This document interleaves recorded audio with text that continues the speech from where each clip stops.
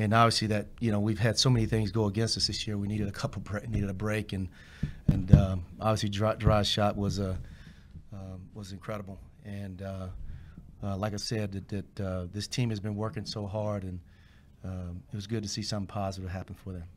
Coach, where would you rank that among moments in this building that you've had?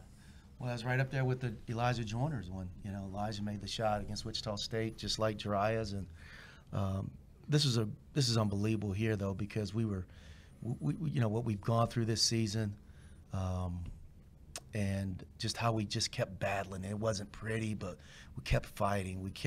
We never lost.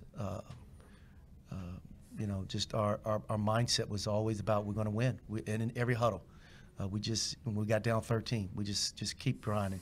And Jeriah just saying, keep trusting it. Just keep trusting it.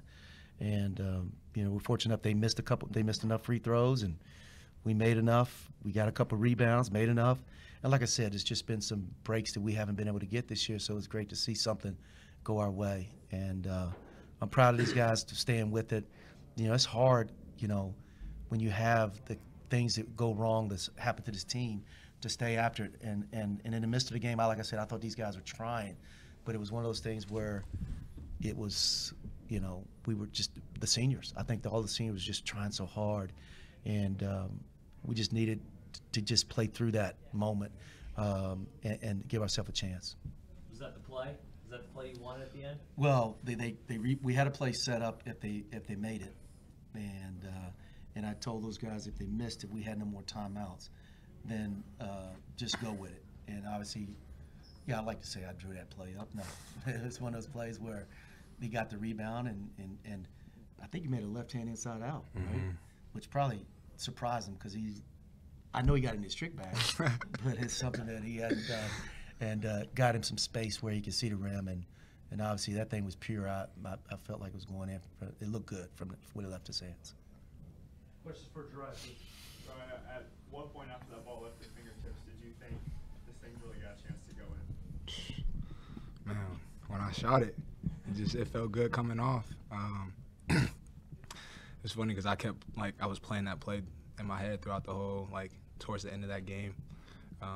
Me and my teammate, AP, we always shoot half-court shots and stuff, messing around with each other. And I was in my head, I'm like, man, I've been practicing for this. And Curtis, I was like, I got the rebound and he missed. Curtis was like, you take it. So I took it, and then it happened that way. But, first and foremost, I just give all glory to God, man.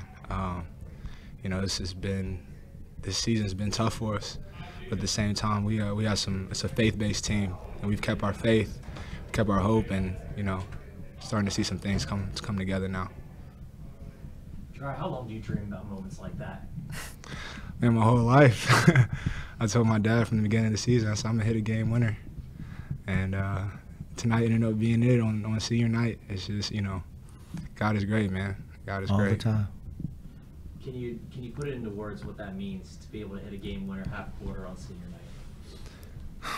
Honestly, I can't. It's not so much just the game winner and what it meant for senior night, but for my team and for us to get a win.